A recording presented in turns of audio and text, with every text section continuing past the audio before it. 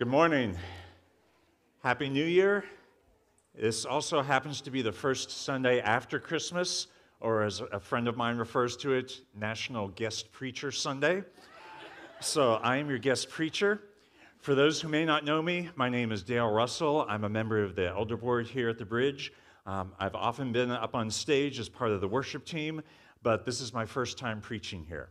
I have preached before, though, mostly in Haiti. The good news for you is that I'm accustomed to preaching through a translator, so I usually make my messages about half as long as they normally would be otherwise. The bad news is that Haitian church services can be several hours long, so it all kind of evens out. My last mission trip wasn't to Haiti, but to a Haitian church in the Dominican Republic. They told me there was going to be a church conference, and I should be ready to preach. So I actually brought 3 sermons with me that I'd all preached before, so I'd have a few to choose from. But when I got off the plane, they said, "Oh no, the conference is all week, and you're preaching every night." So I gave 5 sermons that week. The first was on the night that I arrived, on a passage that had been previously selected for the conference, although they'd forgotten to tell me that. With help from the translator, who is an excellent pastor himself, I got through that first night. I gave all 3 of the sermons I'd brought, but I still needed one more. This was when we at the Bridge were in the middle of our series on discipleship, so that topic was very much in my mind. And as I came across this passage in the 2nd chapter of Philippians, it really resonated with me, and I spoke on that. So since I've already confessed that I have a habit of recycling sermons, I hope you won't mind if I share that same passage with you this morning. You can think of it as kind of a refresher course on our study of discipleship that we recently completed.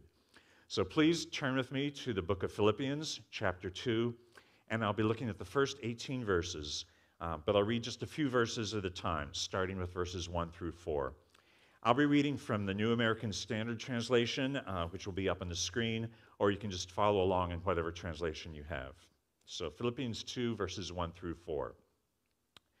"Therefore, if there is any encouragement in Christ, if any consolation of love, if any fellowship of the Spirit, if any affection and compassion, make my joy complete by being of the same mind, maintaining the same love, united in spirit, intent on one purpose.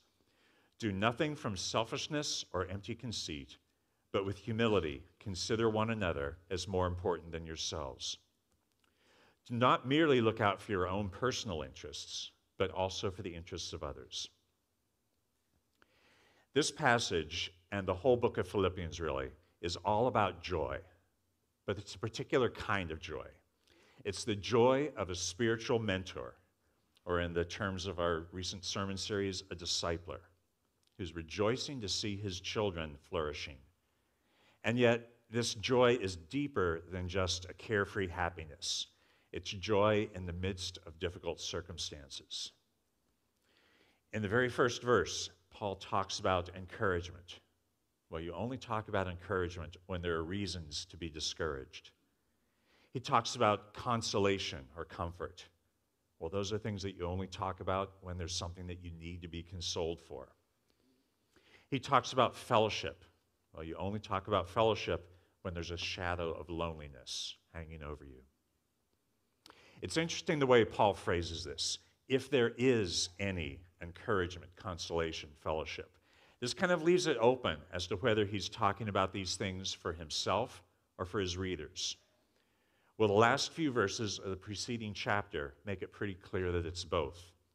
The last few verses of the first chapter of Philippians, Paul says that his readers are engaged in the same conflict that they saw he had and that he still has. So our encouragement comes from Christ. The fact of the incarnation of the Son of God in Jesus Christ gives us life, purpose, lets us know that we have incredible value and are loved by the God of the universe. Paul says that we get comfort from love. This is the love of God in sending his Son. It's also the love of fellow believers made possible through God's love. Paul says that our fellowship comes from the Holy Spirit. You may have heard the Greek word used here for fellowship, koinonia. It refers to a bond among believers that's made possible by the power of the Holy Spirit. Well, Paul isn't down in the dumps looking to be cheered up here. He really is speaking from a place of joy already. And he says it just needs one thing to be complete. Paul was the founder of this church. He was their spiritual father. In the terms of the sermon series that we recently completed, he was their discipler. What he wants, the one thing he's looking for to complete his joy, is to see unity in spirit of those he loves. His desire is to see them working in harmony for the gospel. Well, how is this possible? There's incredible diversity in the church that he's writing to. Historians tell us that Philippi was a city that prided itself on its identity as part of the Roman Empire.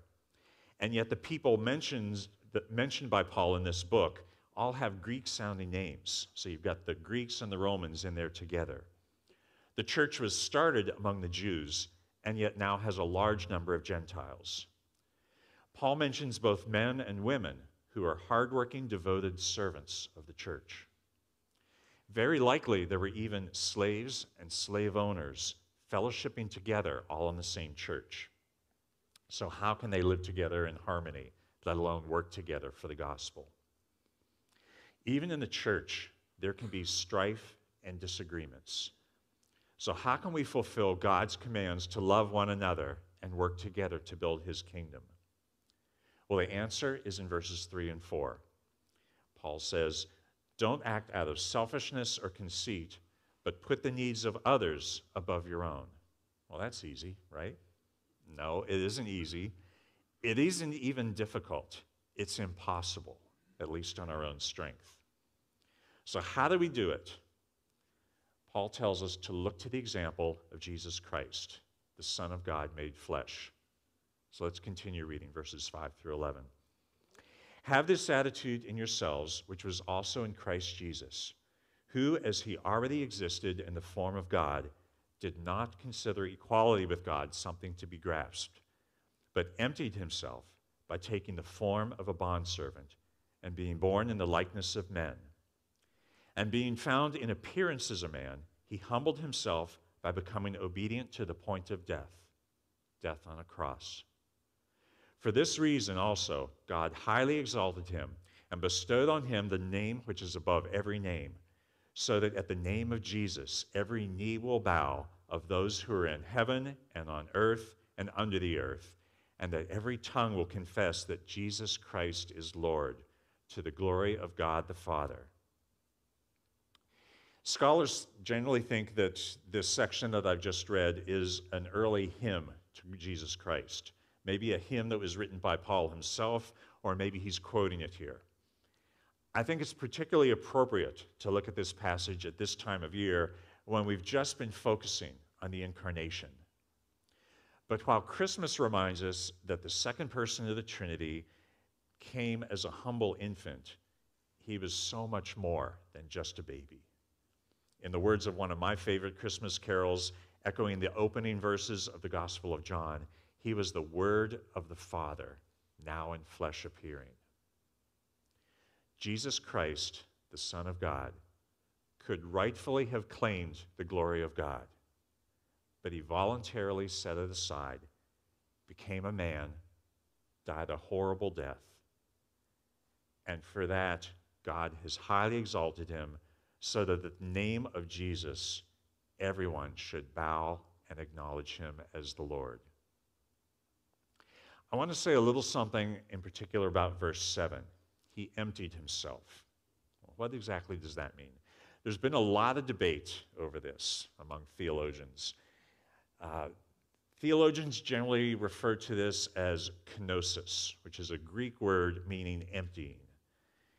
There's a lot of mystery surrounding this. There's some things that we know from Scripture and some things we can only speculate on. So here's what we know. We know that Jesus Christ was fully God and fully man.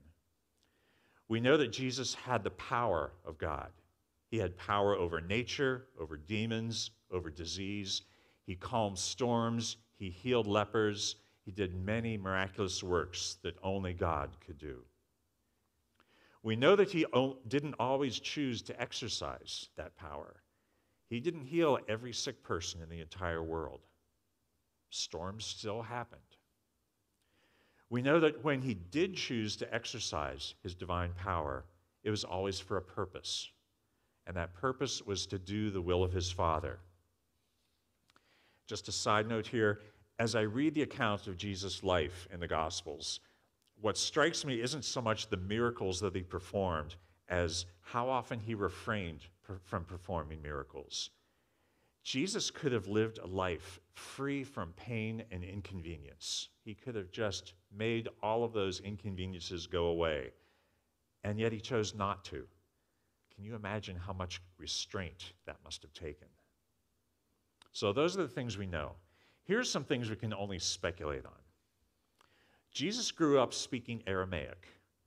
Did he have to learn it as a child, or was he born knowing it? If I could go back in time and talk to Jesus during his time on earth, would he speak English? Did Joseph teach Jesus anything about carpentry? Or was Jesus already a perfect carpenter and a perfect everything else? We know that Jesus sometimes knew things beyond human knowledge. Just one example is when he saw Nathanael under the fig tree. You can read about this in John 1, verse 48. Did he know things like that all the time and just not say them out loud? Or could he choose when to know things and when to not know things in order to serve the will of his Father? I have some opinions about all of those questions, and I'm not going to tell you what they are. Because my opinions are just speculations. And I'm not here to tell you my opinions, my speculations. I'm here to tell you what the Word of God says. Now, that doesn't mean it's wrong to speculate. To tell you the truth, I think it's kind of fun. And sometimes it really does help me spiritually to imagine what Jesus' life on earth was like from his perspective. So maybe over lunch with family and friends, you can talk together and engage in your own speculation. Did Jesus ever trip or stub his toe? Is the Christmas carol correct when it says, "No crying he makes"? Did Jesus as a toddler have to be toilet trained? I'm not going to tell you because I don't know, but speculate. What do you think? Just two cautions if you do want to speculate about these things. First, if it leads to any kind of argument, if you wind up getting mad at someone whose opinion differs from yours, stop immediately because you're doing it wrong. After all, this is in the middle of a passage illustrating how Jesus gave us an example of humility, putting the needs of others above his own, so that we can live together in the unity of the Holy Spirit. Anything that leads to hard feelings goes directly counter to that. Second, speculation is fine so long as you remember that that's what it is. Having opinions about all these questions is fine. Elevating those opinions to the level of Scripture is not. Your opinion or mine about any of these questions is not a hill to die on. The points I mentioned earlier, the things that come from Scripture, those are all hills to die on, or better yet, to live on. Leaving our speculations and getting back to what Scripture tells us, verse 8 says that Jesus humbled himself by becoming obedient to the point of death on the cross. This is the source of our salvation, the death of Jesus Christ, the Son of God. How exactly does that work? Well, again, there are things that remain a mystery to us, but the Word of God tells us what we need to know. Several years ago, you probably remember a movie came out, The Passion of the Christ. It vividly portrays the suffering and death of Jesus at the hands of the Romans. I was talking with a seeker friend after the movie, when the movie, she had seen the movie and she had some questions about it. Her response to that movie was, yeah, sure, Jesus suffered horribly and he was innocent, But lots and lots of people suffered horribly under the Roman Empire and under other brutal regimes before and after, even up to today. And many of those who suffer and die are innocent, at least of the crimes that they're being punished for. Well, the difference between Jesus and everyone else who has ever suffered and died is who it is that was doing the suffering. Jesus Christ is the only one who has ever been both God and man. Only as a man can he pay the penalty for the sins of man. Only as God can he be perfect, sinless, so that he doesn't deserve the penalty himself, can take that penalty from us and impute his righteousness to us. Only as God is his sacrifice sufficient to pay the penalty not for himself, but for the entire human race. Only as God can he defeat death and rise again. Only as man can his victory over death be something that we can now share in, so that not only does he experience the resurrection, but he promises it to us as well. Because of all of this hymn section tells us that God the Father has exalted Jesus and given him the name above all names, that at his name every knee will bow and every tongue confess that he is Lord, in heaven and on earth and under the earth. Well, that's pretty amazing, and yet we're not done there. The lordship of Jesus obviously has eternal consequences. Someday, every created being will bow, willingly or unwillingly, and acknowledge him as Lord. But more than that, it has consequences for how we live our lives today, here and now. Let's continue reading verses 12 to 16. So then, my beloved, just as you have always obeyed, not as in my presence only, but now much more in my absence, work out your own salvation with fear and trembling. For it is God who is at work in you, both to desire and to work for his good pleasure. Do all things without complaining or arguments, so that you will prove yourselves to be blameless and innocent, children of God above reproach in the midst of a crooked and perverse generation, among whom you appear as lights in the world, holding firmly the word of life, so that on the day of Christ I can take pride, because I did not run in vain nor labor in vain. Well, now we come to the so what section.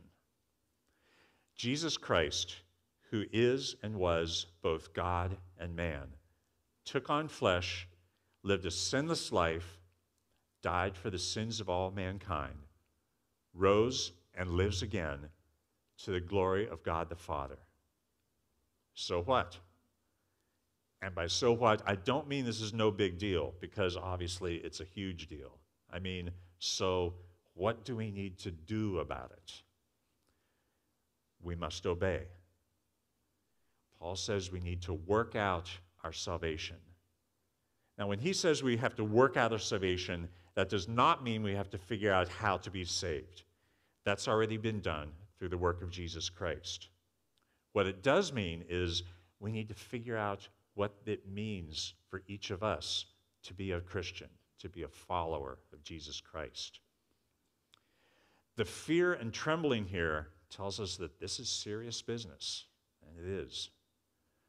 To work out your salvation is to figure out what God wants you to do with the one and only life that he's given you here on earth. If you're a Christian, Jesus Christ has paid the ultimate sacrifice to redeem your life. So what are you going to do with it? There are aspects of this that are the same for everyone, and there are aspects that are different for every believer. Paul doesn't talk much about the parts that are unique to each individual, and really there's no way that he could. These are the questions like, where should I go to school? What career do I enter? What ministries should I pour my energies into? How do I invest my time, talent, and treasure? The salvation that Jesus Christ has given us has a profound impact on all of these questions. And yet, the answers may be different for every believer. In fact, they may be different for a single believer over the course of their life. When it comes to finding God's will for your life, I don't believe there's a single answer that you find once and you do it and then you're done, and after that you retire from finding God's will. Rather, it's a lifelong process of figuring out how God wants me to use each day He's given me for His glory and for the building up of His kingdom and His people. Since that is unique to each person, Paul doesn't say much about it here. He does have a few things to say about the part of working out our salvation that's common to all believers. In verse 13, Paul says that we're doing the work of God here on earth, doing things that bring joy to the heart of God. And then in verse 14, he tells us again not to grumble and complain. This is the one thing that Paul decides to focus on. And it's not so much a matter of outward obedience as it is the state of our heart. This goes back to his earlier exhortation to follow the example of Christ by humbling ourselves, putting the needs of others above our own. I don't know about you, but when I'm complaining, which happens more often than I'd like to admit, it usually means that I'm thinking about my own needs. I'm not getting what I want, and that's not acceptable. So I complain about it. If I'm focused on the needs of others, I'm a whole lot less likely to grumble and complain. Paul says if we do this, if we do the will of God without complaining, that's going to make us different from the world around us. Paul says if we do this, we will be like lights in the world. What stands out, what makes us different, is our good deeds, yes. But even more, it's the fact that we're doing them without complaining. That's what sets us apart from the world. I think sometimes if I stopped complaining at work, people would look at me and say, "Who are you and what have you done with Dale?" But they would also realize that there's something different, that I'm not like everyone else in the office, because complaining is just a pervasive part of our culture, including my own heart. This is where Paul's discipler's heart really shines through. Paul's been talking about having a spirit of humility, and yet there's one thing about which he says he takes pride, and that's seeing his spiritual children hold fast the word of life, the gospel of Jesus Christ, keeping their innocence in a crooked and perverse generation, and doing it all without grumbling or complaining. When he sees that, he knows that whatever he's done on their behalf hasn't been in vain. What do these efforts look like? Well, let's keep reading verses 17 and 18. But even if I am being poured out as a drink offering upon the sacrifice and service of your faith, I rejoice and share my joy with you all. You too, I urge you, rejoice in the same way and share your joy with me. So we return to where we started, with joy in the midst of difficult circumstances. Paul says he's being poured out as a drink offering on the sacrifice of their faith. This refers back to the sacrificial system of the Old Testament, where an animal was sacrificed on the altar, and then the priest would pour out wine as a drink offering on top of that. And the two together were considered to constitute a single act of sacrificial service to God. Paul uses this metaphor to say that he feels himself like he is the drink offering that's being poured out for the sake of those he loves. I'm sure some of you can identify with that. Parents, do you ever feel like you've been poured out for the sake of your kids? Teachers, small group leaders, and yet, isn't it all worth it when you see that your work hasn't been in vain? So finally, in verse 18, Paul invites his spiritual children to join him in this sacrifice of worship, and then to join him in the joy that results from it. This is the heart of a discipler, to take joy in seeing God's people living, working, and serving together in the unity of the Holy Spirit. I know this is the heart of Pastor Todd and all of the staff here at the Bridge, and it's the heart of your elder board, our small group leaders, ministry leaders, children's church workers, and everyone here who is investing their time and energy to help others come to know God more deeply. It's the heart of all of you who are reaching out to share the gospel of Jesus Christ with your friends and neighbors. All of you who serve up front or behind the scenes in his name and to his glory. To all of you who are prayer warriors engaged in spiritual battle that most of us may know nothing about. To all of you and to all who love God and have experienced salvation through Jesus Christ, we say with Paul, rejoice in the same way and share your joy with me. Would you join me in prayer?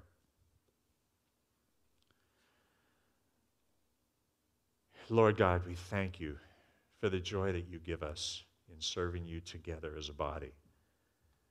Father, thank you for the faithful body of believers at this church, for the many hearts of service to you.